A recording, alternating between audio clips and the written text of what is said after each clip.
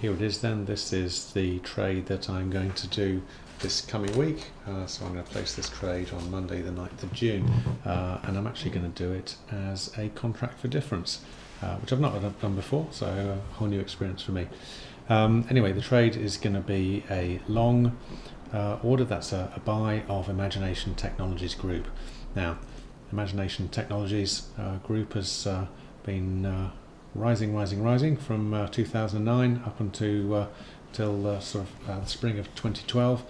Since then the price has fallen dramatically, but just recently, this week in fact, the price has made a new high. It's risen up through the average for the year, and it's got two lower lows below it, which will count as safety nets for me. So in fact, three lower lows really.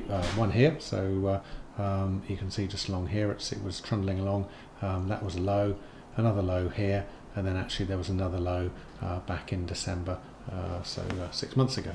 So it looks like it's trending upwards, so this is a sort of breakout trade really. So this is a reversal, but not completely reversal. If I guess with the benefit of hindsight, if I was actually doing a reversal, I would have made the buy trade here.